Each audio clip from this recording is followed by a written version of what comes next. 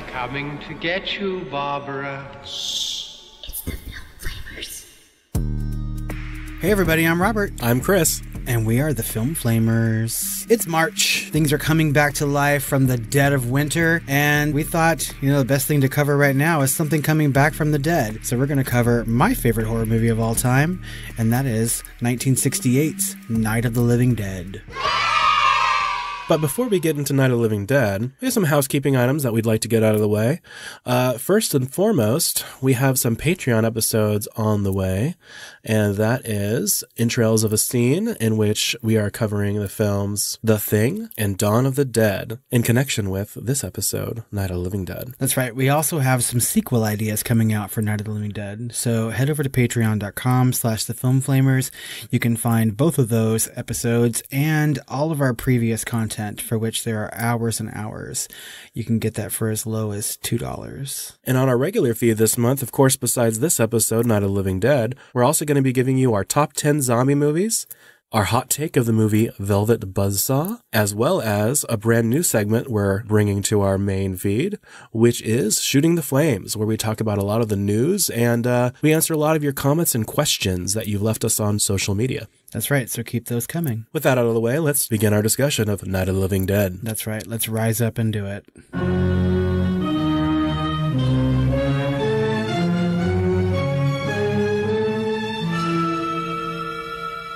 Night of the Living Dead is a 1968 American independent horror film written, directed, photographed, and edited by George A. Romero.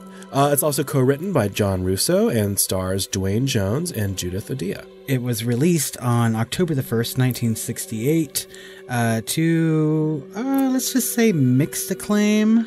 I think we'll get into some of that later on, but let's just say it caused a little bit of controversy.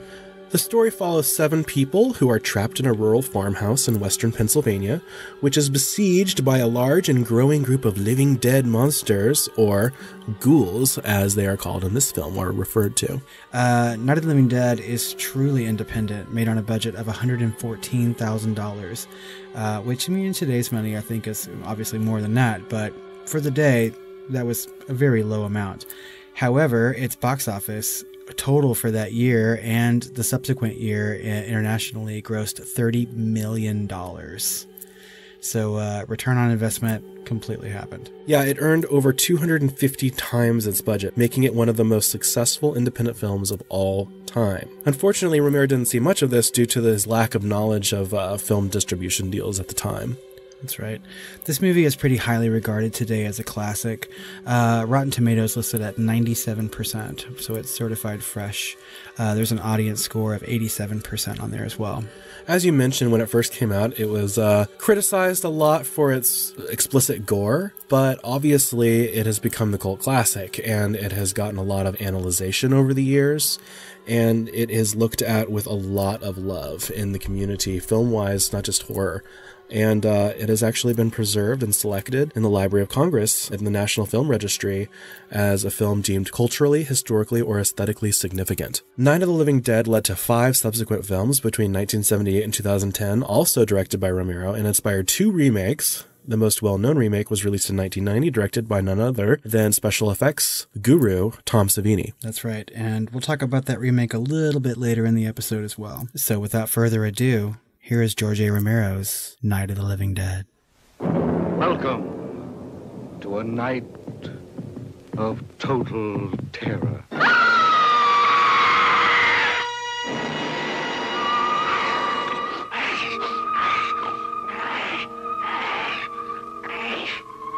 Night of the living dead, the dead who live on living flesh. The dead whose haunted souls hunt the living whose bodies are the only food for these ungodly creatures.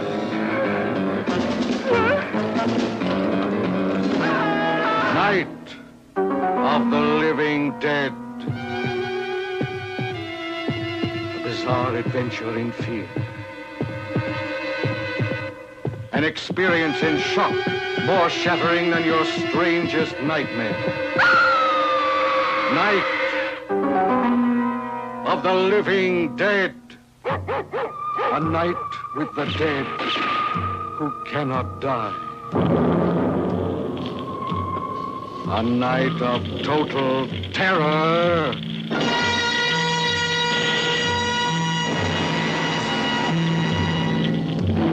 Night.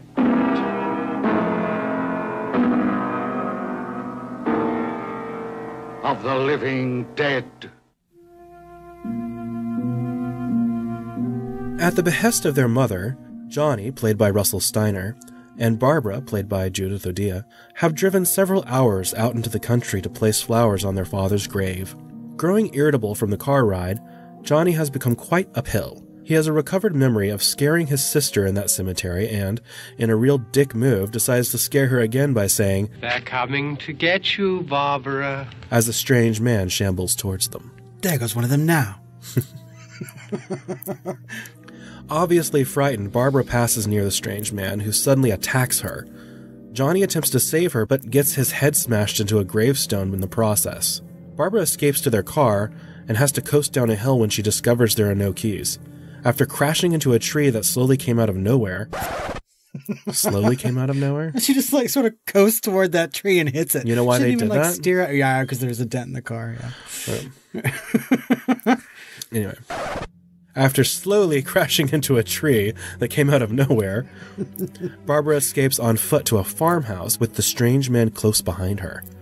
Barbara panics when she finds a woman's mangled corpse upstairs and flees the house, only to be confronted by more strange men like the one in the cemetery. But there is another man outside, Ben, played by Dwayne Jones, who pushes her safely back into the house. After a couple of the strangers make their way into the house and attack Barbara, Ben fights them off and decides it's best to board up the doors and windows. While searching for wood, he finds a radio and a shotgun. Not much of a helper, Barbara instead descends into shock and insanity before being encouraged to pass out on the couch. Ben finishes his work just as the cellar door opens and reveals more people hiding downstairs. Harry and Helen Cooper and their injured daughter Karen. Also hiding are Tom and Judy, a young couple from a neighboring town. Ben and Harry start out on the wrong foot when Ben asks why they didn't come up to help him secure the house. Harry claims that they couldn't be sure what was going on upstairs. Harry demands they all return to hide in the cellar, but Ben will not have any of that, as there's nowhere to escape from once they're downstairs. Harry returns to the cellar and his family, while Tom and Judy remain upstairs. Barbara awakens from her stupor, but remains fairly quiet and shocked. The radio broadcast explains that there's a rash of mass murder sweeping across the east coast of the U.S. Meanwhile, an ever-growing army of ghouls mills around outside, being generally creepy and eating bugs. Which is gross. No bugs to eat. Downstairs, Harry and Helen fight for what is obviously not the first time. She becomes pissed when he's let slip that there is a radio upstairs. She demands to join the group, and Harry reluctantly concedes. Upstairs, Ben has discovered a TV and has set it up in the living room. From a news report, the group learns that recently deceased corpses have been returning to life and eating the living. Experts are unsure of the cause, although some feel that a contaminated space probe that returned to Earth is the culprit. When a list of refuge centers is shown on TV, Ben decides to get Helen and Harry's daughter Karen, who obviously was bitten by a ghoul, some medical attention. They need to fill his truck up with gas at a locked pump outside. A plan is concocted that involves Ben and Tom going for gas while Harry tosses Molotov cocktails out the window to ease their trip. As Tom and Ben leave, Judy follows at the last minute and climbs into the truck. They arrive at the pump and attempt to shoot the lock off of it, causing a fire that quickly spreads to the truck. Tom attempts to drive the truck away to safety, but it explodes, killing Judy and himself. The ghouls eat their charred remains. Ben runs back to the house, where Harry has left the door locked. He breaks inside and beats the shit out of Harry for being such a coward. A report on the news shows posses of armed men patrolling the countryside killing ghouls, and explains that all it takes to kill these things is a shot or a blow to the head. Suddenly, the electricity goes out, and Harry grabs Ben's gun as the ghouls break into the house. The two fight, and Ben gets the rifle back and shoots Harry, who stumbles into the cellar, dying next to the corpse of his daughter Karen. The ghouls attempt to break down the door and try to pull Helen and Barbara through it, but Helen escapes to the cellar where she finds the reanimated Karen devouring her father. Helen is frozen in shock and fear while her daughter stabs her to death with a trowel. Back upstairs, Barbara loses control when she sees her brother Johnny, now a ghoul, attempting to break through the door amongst the other undead, and is being pulled out the door and eaten. Here's Johnny! As the ghouls overrun the house, Ben retreats to the basement and locks himself in. He shoots the reanimated corpses of the Coopers as the ghouls ransack the house above. In the morning, Ben awakens to the sound of the posse's gunfire outside. Believing that he's about to be rescued, he heads upstairs only to be shot in the head by some asshole who thinks he's a ghoul. His body is then tossed onto a pile of corpses and promptly set on fire.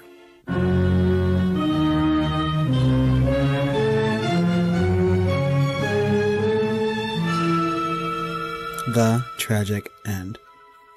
As we mentioned earlier, this movie is well received now and is considered a classic, but back when it was first released, that wasn't quite the case. It did cause some controversy about all of its gore, and essentially it was released about a month before the MPAA released its rating system. So children were allowed to go see this movie on a Saturday matinee if they so decided to, right? Sure. And I mean, it's safe to say that this movie, if it were made today, would at least receive like a PG-13, if not a hard R rating, right? Sure. So, but in subsequent years, it has grown to quite some acclaim. So things like the New York Times placed this movie on their best 1,000 movies ever list. In January 2010, Total Film included it in its 100 greatest movies of all time. Rolling Stone has named Night of the Living Dead as one of the 100 maverick movies of the last 100 years. And Reader's Digest found it to be the 12th scariest movie of all time. Sure. And you can't really overstate the influence this film has had and the legacy that it has. It basically single-handedly redefined the modern and colloquial use of the word zombie. Because before that, it was basically just like Haitian zombies. Right. You know, this was, before that, it was basically, zombies by proxy of control of like Bela Lugosi somewhere in Haiti, right? So like from White Zombie. And that was basically the idea of that. And so he basically popularized the idea of, he didn't really even think of them as zombies. He essentially just thought of them, what happens when people just stop dying, when they come back to life, and how do people react to that? And what are the settings and what can we say about that? And that's the story, is how people react to that in that situation, either in a good way or in a very poor way. Well, that's true. And I think that with this movie, Romero sort of like revolutionized horror, at least as we knew it at that particular time, right? We were used to seeing things set very, very far away from like suburban America, where we had like Hammer films that were set in like Transylvania and so on and so forth. But he really brought horror to suburban, rural America in places that you think that you're safe, but you're really not in a Romero film. Now, there had been a little bit of that, and I'm actually wondering if he was influenced by some other things, maybe not in film, but on television. And while this film did obviously influence the entire horror genre and basically ushered in the splatter subgenre, and maybe even influenced the found footage and heightened realism in some of these films that came out after it. But like, I go to think about like of course, the anthology series Twilight Zone.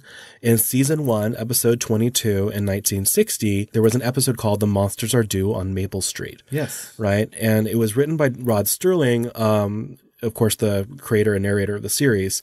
And it originally aired in 1960, obviously on CBS. And of course, Time named it one of the top 10 best Twilight Zone episodes ever. And so I'm wondering, since this is 8 years before, if he had actually kind of seen that, and that was kind of taking place in this suburbia with like neighbors kind of turning on each other in this emergency. And it did end up being aliens, but it was a social experiment by aliens to see, if they could create some sort of paranoia, and basically all they had to do was turn off the power, and make people feel isolated and panicked. What are people going to do? And they ended up just turning on each other. And so we see a lot of that in Night of the Living Dead, and that had a heightened realism, and of course also black and white, because all television was black and white at this point, basically, including newsreels. I think that he had to have been influenced by that, at least a little bit, at least that Twilight Zone episode. I know that when I was studying literature, both in high school and in college, I had to read the teleplay for that particular Twilight Zone episode. Yeah, it's very famous. And I mean, it really does show you what normal Americans would do in that given situation. And I think that the time that Romero has made this movie in the late 60s, we have gone through so much in the 50s and the early 60s that would influence this. Things like the Vietnam War, the Cold War, you know, any sort of like bomb scare and crisis, right? And I think people in America were just quite afraid of the other, right? Or whoever that other would possibly be. Yeah. And I think that, you know, this movie came out in just such a time as to make it incredibly scary for a number of people to watch, not just for, you know, zombies themselves, but for whatever they got from the film. Romero did say that he did directly draw inspiration from Richard Matheson's I Am Legend, the novel that came out in 1954, obviously about a plague that ravages a futuristic Los Angeles. And he's quoted to say, "So what if the dead stop staying dead?" And the stories are about how people respond or fail to respond to this as far as the social commentary. He basically gave a lot of props to the character for basically saying, hey, I'm the last human. Like, what am I doing? Like, why can't I join? You know, the despair that kind of is that like we were talking about off recording, we were talking about this kind of heightened depression or despair, right? This on a grand scale. And so he obviously drew inspiration for that. And there's been several remakes of that or, you know, and especially I think in the 70s, there was a couple. The Omega Man was one. Yeah, sure. Right. So that was an inspiration. And he's actually been asked if like the Vietnam War or the assassination of Martin Luther King was an inspiration behind some of the social commentary and stuff, especially with the way the newsreels were filmed. And a lot of these newsreels were filmed or shown, I think, at the movie theater. So it's very possible that some people could have seen some of these newsreels right before seeing Night of the Living Dead as they sat down in their theater seats. And those were, of course, the grainy black and white newsreels, search and destroy operations, helicopters, graphic carnage. In fact, in the 2009 documentary film Nightmares in Red, White, and Blue, the zombies in the film are compared to a silent majority of the U.S. in the late 1960s that basically did nothing about Vietnam or had nothing to say about the racial tensions and basically compared to as zombies. So Romero confessed that the film was designed to reflect the tensions at the time, and he said, "It was 1968, man. Everyone had a message. The anger and attitude and all that's there is just because it was the 60s. We lived at the farmhouse. So we were always into raps about the implication and the meaning. And so some of that just naturally crept in."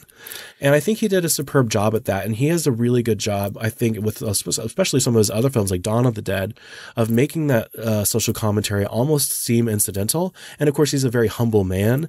And so we may never know how much of that was really intentioned or not. But obviously he had to make decisions, and he basically, you know, wrote and directed the thing, and cast. So I think we can give him 100% of the credit here. I mean, I have to agree completely. I'm a huge fan of George A. Romero. I think that his movies are great, and he has a lot of things to say. And I really appreciate, you know, his humbleness as a filmmaker. When he's asked about, like, while he cast Dwayne Jones, he will never come out and say it was for, you know, some sort of race reason. He was just the best actor for the particular role. And it's things like that he's done, had done throughout his entire career.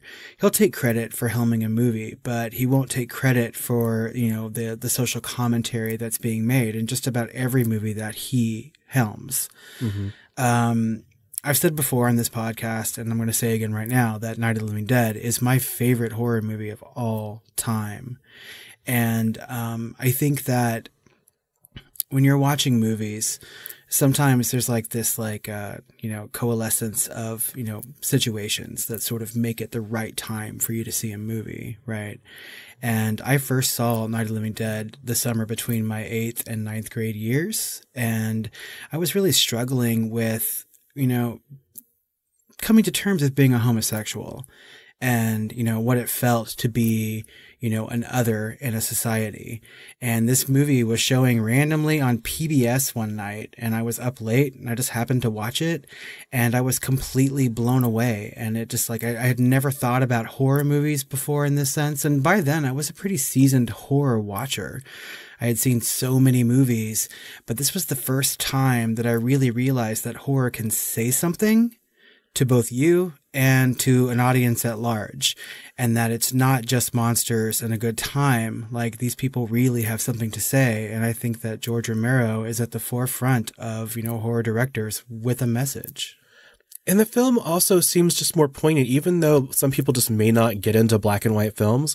That made it a lot more poignant. And I know that I mentioned this just a few minutes ago, but I mean, I feel like that's one of the most important decisions they made, because they got some new funding about a week into filming, and they had a choice at that point to go down to like 16 millimeter film that was in color, or stick with 35 millimeter that was in black and white.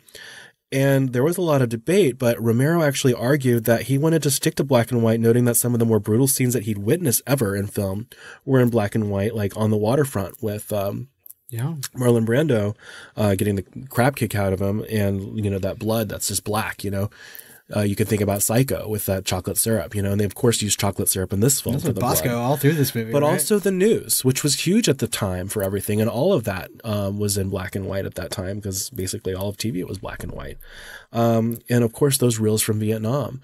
So it really kind of turned the tables and made America look at itself a little bit more, and I just think that was such a strong decision to make this film. Well, and I agree too. And I know that this movie is sort of a primer as to what's going to happen to America just a couple years after its release, when the Vietnam War is going to become a household topic, on nightly news on the television. Because right after this, that TV just like super exploded into the 70s. And, the horrors that we hear about or we're used to seeing on newsreels and the movies is now, a nightly fixture in your home. And so like the kind of violence that people were shocked about when watching Night of the Living Dead is slowly just becoming part of their lives. And I mean, people talk about the suburban sprawl of America in the late 60s and 70s. And that's really what this movie was a precursor to.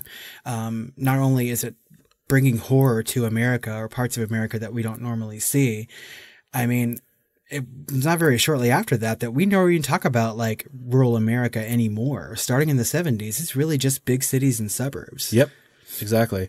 And other than those obvious kind of things that you can kind of see on the surface, like the racial tensions, the Vietnam illusions, the disillusionment, the apathy, all that stuff. But there was also wrapped up in this, at least with maybe some overanalyzations. That's subjective at this point, given that so much time has passed. But you can see a little bit in the layers of this film, like a disillusionment with government and the patriarchal nuclear family. Oh, definitely. And the flaws inherent in the media, local and federal government agencies, and the entire mechanism of civil defense. Well, and you talked about silent majority too earlier in this episode. And I mean, that was a big standing point for Richard Nixon at the time. I think he talked about it in one of his addresses. Like, he was asking for the silent majority's backing, right? Like, he really wanted those people who didn't want to talk about the hot button issues to stay with him and to support him. And I mean, obviously I wasn't alive in the 60s, so I have no idea. And, at this point, looking back in American history, all we really talk about is like counterculture and hippies and things like that. That's what really has stood out. But I have to imagine like how many people were part of this silent majority that were witnessing these things and just did not talk about it in their home. It's something that's completely foreign to me as an American today. I think that our politics is discussed regularly, amongst family and friends. It's not completely unheard of. But at this time, they were always talking about like, oh, this particular trouble. And that particular trouble could be like race riots, or anti-war protests, and it's just a completely different time period. And it's so hard to wrap my head around what he was trying to convey in this particular movie. Before we get into some of these heavier topics too, let's talk about the release of this film a little bit. I think that it had to have been completely shocking for people to witness something like this for the first time in movies. I think that... Yeah, I was actually surprised seeing it for the first time with all of the basically the entrails that people are eating on screen. Right. Because you don't even see that much today. There's, splattered throughout history since this film. But no, I was actually shocked. This is 1968, and that's the kind of, I almost want to say that's the first time that you see a viscera kind of on screen being, I could be wrong, in this fashion, kind of ultra realistic, heightened, right. way, kind of just like very matter of factly being eaten by these things, these ghouls.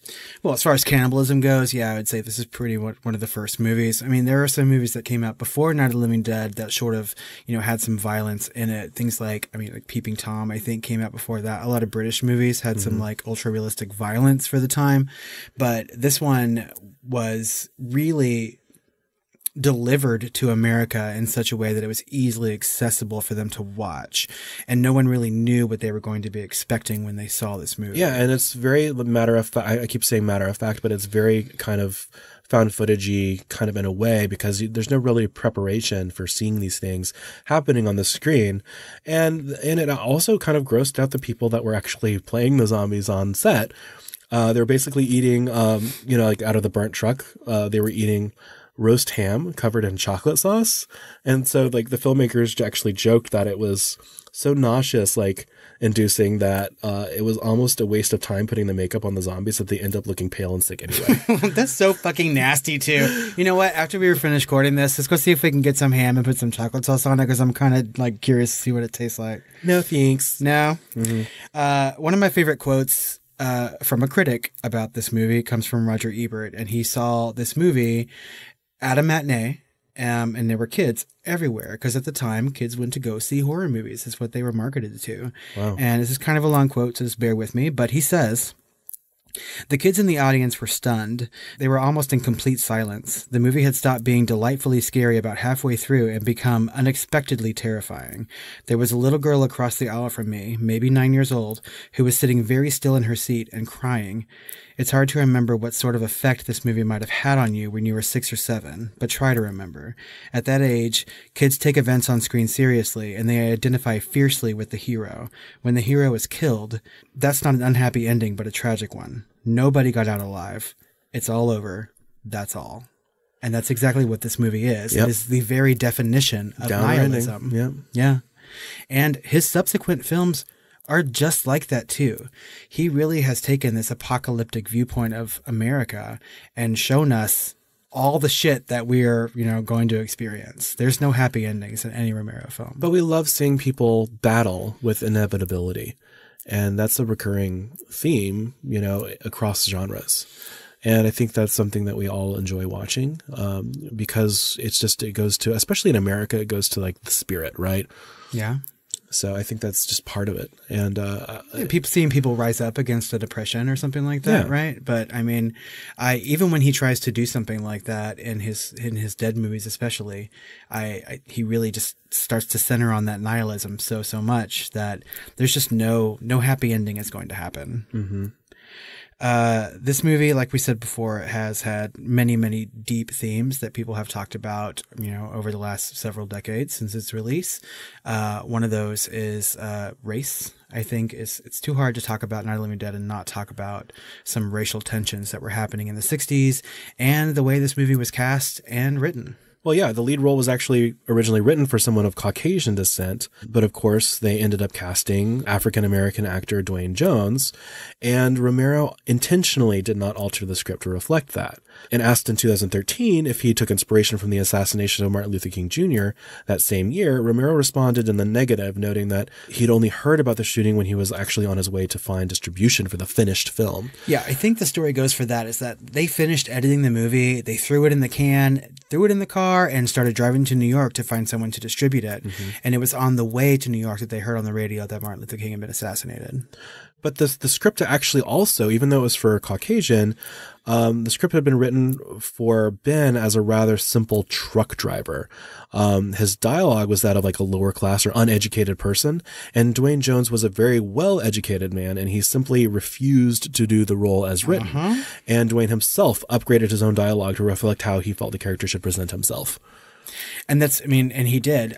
Romero also said that they didn't change a whole lot until, Dwayne said, here's what needs to happen. And I think that was the best way to film this movie too, because we're presented with a character that is so out of place for that particular time period. And I think that it's not represented. Especially since he ends up like hitting a woman. And so it was interesting to see how that was played, but that was not the takeaway from the film. The racial elements were incidental and not really a theme as far as like what was happening on screen, like between the characters, I would say, the character interplay.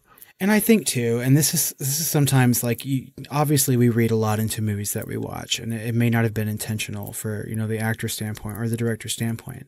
But when I watch Night of the Living Dead, I can sort of see the racial tensions between Harry and Ben there. And it could just be tensions between two men, you know what I mean? But I think that my brain sort of like throws the racial stuff in there. There's a scene where they're talking about taking Karen to get medical attention. And Harry says, well, she can't walk. There's no way that we can get her there. And Ben says, well, I'll carry her. Right.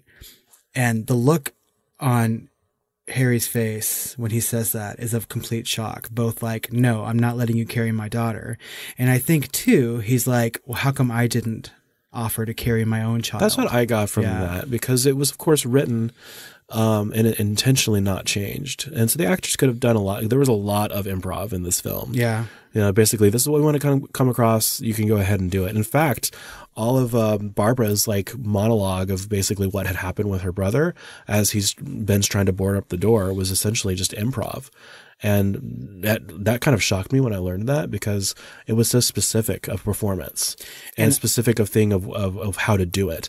And she did it so well. And I'm just shocked that this cast didn't really go on to do more things. You're right. And I, like, the first time I watched this movie, and the first several times that I watched this movie, I thought to myself, my gosh, what a terrible character Barbara is. I was like, she's useless, but over the years, I have grown to love her, because that's the way that so many of us would react in a situation like that. We're going to be in shock when things first happen, and it takes days or weeks to really, understand the situation that you're going to be in. But your first reaction is going to be of disbelief and shock, right? And once I found out that she had improvised a lot of those lines, I was like, bravo. I mean, like, it's a really good performance. It's kind of hard to play shocked or scared or, almost insane at that point, believably, but I think that she does. I think that Dwayne Jones plays a very capable hero very, very well. And it's kind of refreshing to see someone from the get-go know how to take charge and lead a situation so effectively. Yes. You mentioned earlier about the patriarchal nuclear family, and that was such a big part of, America from, post-World War II up into the 60s or late 60s. Certainly in the especially. 50s, yeah. Yeah. And so it was, very important for people to, subscribe to the idea of the American dream, right? And everyone had a place in the family. The man was supposed to go out and make money. Women were supposed to go home and take care of the family, her husband, and children are supposed to be dutiful, right? And I think that in this particular movie, we see a complete breakdown of those particular notions. We see Harry, who is still clinging on to those beliefs of the American dream and wanting to control and protect his family and control at the cost of everything else. And his wife wants to break free. And of course, it ends up getting subverted with the daughter essentially eating him. That is exactly right. The very first interaction we see with this married couple is he comes down and he starts talking about like, they won't listen to me and, they're losing control. And she asks him, that's important to you, isn't it? Right. Uh-huh. And so it's just like, you could just see everything about America changing at that particular time in this movie, not just racially, but also like in the family and women's lib. Like women are standing up for themselves and they're saying, I want to have a voice in what's going on, right?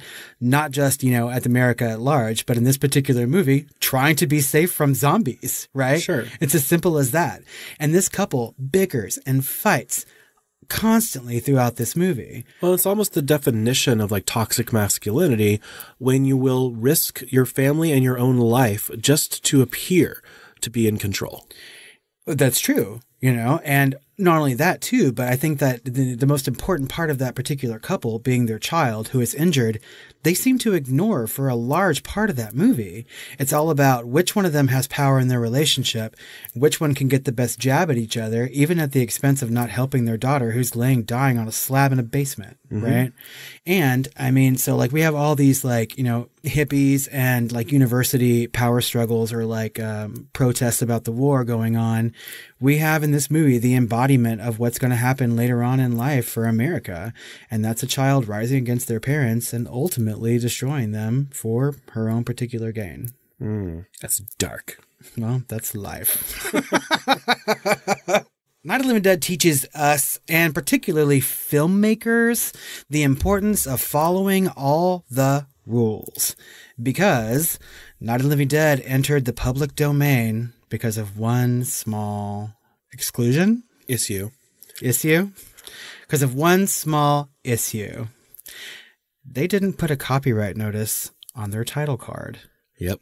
So Night of the Living Dead started out being called something completely different. It was called what first, Chris? It was called Night of Anubis. But of course, for those of you who don't know, that's like the Egyptian or Kemeton, god of embalming and mummifying.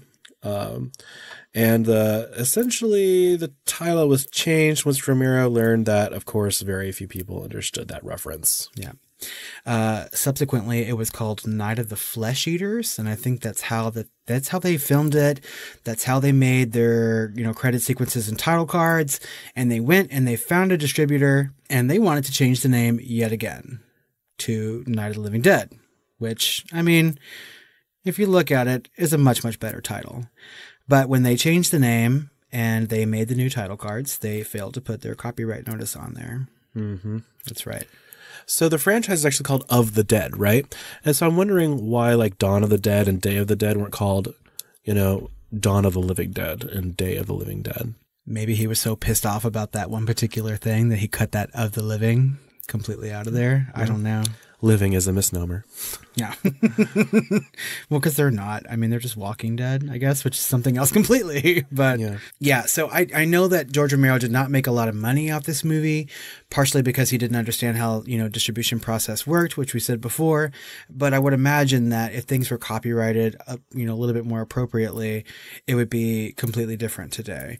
If you go onto Amazon, you can find hundreds of different DVD, Blu-ray releases. I think there's like 20 different streaming options, right? Essentially, anybody could grab onto this movie and release it in whatever way they saw fit. Wow. So don't do it. Yeah, that's stealing, everybody. Don't steal from Jorge. Poor Jorge. Pobrecito Jorge. One thing that I find interesting is that we've mentioned a particular person that is kind of circles around Romero a lot. We mentioned him in our Brightest Flame Award for Best Makeup Artist or Special Effects Makeup Artist, and that is Tom Savini. And he actually did the makeup and starred in, or at least had an appearance in Dawn of the Dead years later. But he was actually originally hired for Night of the Living Dead.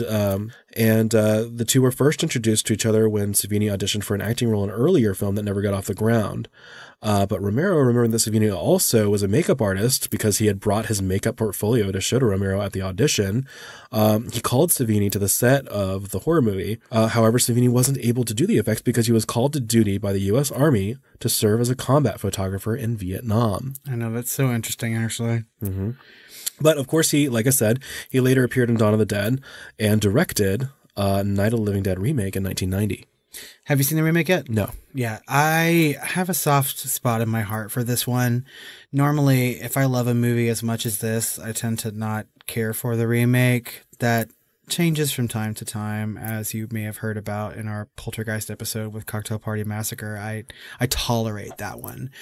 In this particular case, I actively love it. It's so different from the original, and Barbara is such a different character, and I think we finally get like the final girl that I kind of wanted out of Barbara to begin with in that one. So it's certainly worth a watch if you guys haven't seen it. Well, there's certainly been a rash of strong female characters in film, as well as sympathetic female villains in films between 68 and 90, right? Yeah. And so, of course, I think that would change. Mm-hmm. Mm-hmm. And we'd be remiss if we didn't talk about some of the sequels that came after Night of the Living Dead. I know that as far as horror canon goes, people love Dawn of the Dead. Day of the Dead is also good for its own merits, but there was a whole rash of movies, in the early 2000s and beyond before Romero died. Oh, yeah. I mean, we've got Dawn of the Dead in 1978, Day of the Dead in 1985, right? Land of the Dead in 2005, Diary of the Dead in 2007, and Survival of the Dead in 2009. That's right. And I've seen them all. Some are better than others, but as an overarching, storyline, it's pretty good. And I am a huge fan of Romero, like I said before, and it was fun to watch anything that he has made. Yeah. However, I will say that Land of the Dead is by far like one of the worst movies. How were the ones after that? They were okay. They were more independent. Land of the Dead was a big budget, almost studio horror movie, and that really doesn't fit Romero's style. Yeah. You know? He made other movies in between, things like Creepshow and Monkey Shines, you know, and some of these titles may come up in some of our future episodes. So, but I think it's safe to say that this was, you know, the start of, you know, his opus, which was the Dead series. Yeah. And honestly, we mentioned how this is a legacy and was influential, but it basically gave a lot of, I feel like John Carpenter and like Wes Craven and people like that have a lot to owe to George Romero as far as the style and kind of guerrilla filmmaking that he used, and basically gave these people, oh, I could do this, you know, Definitely. and make it really good and have it taken seriously. So that's how we, I think that's no small part of how we got things like Halloween, you know, or Nightmare on Elm Street even, or some of these others. I think that Craven and Hooper actually owe Romero a huge, you know, debt. Because he made this movie on such a small budget, and there was so much shocking violence in it that when Craven got around to making Last House on the Left and Hooper got around to making Texas Chainsaw Massacre, which also shocked audiences at the time, it couldn't have happened if he hadn't made this movie. Yep. Not to mention things like The Walking Dead, you know, one of the most successful television shows of all time. Well, any given zombie movie. Exactly, yeah. Since 1968. I mean, he made the rules. He crafted the modern zombie movie. Yeah. So before we finish up, we always have a couple questions that we need to answer. And the first one is Night of the Living Dead a horror film? He's looking at me like, no, it's not a horror film. And I'm thinking, Chris, you're wrong. It's a horror movie. Obviously, it's a horror film. Jesus Christ. Obviously, this is a horror movie. There's zombies eating entrails. There's people getting blown up in trucks and people getting trapped in houses. And I think that the scariest part of this movie, however, has nothing to do with the living dead, but the actual living. Yeah, this was designed to be a horror movie through and through. It was not horror adjacent. It is not incidentally horror. It is horror. Right. So, were you scared with this movie? No, but I didn't see it until my, well, I don't know if I want to admit this on our podcast. I'll put my camera away. No, I didn't see this until like a year ago. I'd seen Dawn of the Dead over and over and over, and I was like, there's no way it can be as good. Like, and I'd seen clips, and I knew what happened, and I knew all about it, and I basically felt like I had seen it. And I saw it, and I really, really enjoyed it, you know? And so I rectified that. There is no shame in any of that, because, I mean, like I said, I saw this movie when I was about 14 years old, and at the time, I had seen Dawn of the Dead and Day of the Dead, Return of the Living Dead countless amounts of times. I thought I knew what zombie movies were, and I never actively sought this out. Yeah. In fact, if there were anything else remotely, you know, I thought more entertaining on TV that particular night, I wouldn't have seen it then, you know? Mm-hmm. And I think this movie sometimes gets overlooked by, you know, people who appreciate horror but don't really seek it out. And I think that if they actually took the time to watch it, they would find that it's a pretty scary movie. I mean, at least for its themes, if not for what's going on screen. Yeah. And finally, and some would say most importantly, who's the hottest guy in Night of the Living Dead? Ben. Zombie number 4? No, Ben. Ben, you think so? Yeah. Yeah, I mean, he's good looking. Well, I'm kind of attracted to intelligence and, you know, agency and all of that. And, well, he had kind of, to me, he really had a kind of a Gregory Peck vibe. Oh, definitely. To him. And that's, to me, that's very attractive. So I would say hands down. Oh my God, I'm going to sound so completely shallow, but I think that Tom is the hottest guy in The Living Dead. Tom Savini? Not Tom Savini. He was taking like pictures of Vietnam. The young lover, Tom, the boyfriend of Judy. He's kind of like... Oh, yeah. He's kind of buff, and he's got that, like, chiseled face, right? And he's wearing a shirt that's obviously, like, 12 times too small for him. And I'm just like, ooh, who's this? I don't want to do our stupid aesthetic judgy thing, because, like, on him at least, because he ended up killing himself later, so... He was trying to save people. The thing is, I mean, like you were talking about... like in real life, the actor killed himself. He did. Yeah. Okay, well, that's okay. He's still hot. He has this one particular monologue where he's talking to his girlfriend Judy, and like times are hard, times are tough, right? And he's like, "Where's that smile? You always have that smile for me," And at the time, I was just like, "That's so nice. How come no one says that shit to me ever?" And I'm like, "What a good boyfriend." Well, the way you just said it sounded creepy. Just the way it comes out of my mouth. I'm sorry. That's why I'm perpetually lonely. Where's that smile? You always have a smile for me right before I cut it off. Well, I think that we have just beat this zombie to death. What do you think, Chris? Anything else you have to say about it? Or at least undeath, yeah. Let us know what you think about our conversation on Night of the Living Dead. Like I said, it is my favorite horror movie of all time, and if you happen to agree with that, let me know. I would love to have some further conversations with you guys, and I'm sure Chris would as well. Yeah. You can do that on social media. You can find us on Twitter or Facebook at The Film Flamers. And you can email us at tiredqueens@filmflamers.com. That's right. You can find all of our previous episodes wherever you get your podcast, or visit our website at www.filmflamers.com. Please, if you enjoyed this episode or any other episode, go to iTunes or Apple Podcasts and give us that 5-star rating and leave us a little snippet of a review. It might be read on future episodes coming up. That is correct. Also, we mentioned our Patreon content at the beginning of this episode, so if you'd like to check those out, go to patreon.com/thefilmflamers. We have a lot more coming out for you in March. Look forward to our top 10 favorite zombie movies, like we said before. We have a new segment called Shooting the Flames coming out, sort of a conversational, relaxed episode with me and Chris. And we have a hot take of Velvet Buzzsaw. So if you haven't seen that yet, head over to Netflix and watch it before the conversation drops. Next month, we are going straight into comedy horror. It's April Fool's, and we're not wasting any time. We're talking about 1980s slashic comedy. Slashic? Slashic, that's right. A classic slasher. Okay. I didn't coin that. 1980s slashic comedy horror. Student Bodies. That's right. This is one of Chris's favorites, guys, so you definitely want to listen to that conversation. Yep. Well, until our next episode, guys. Sweet dreams.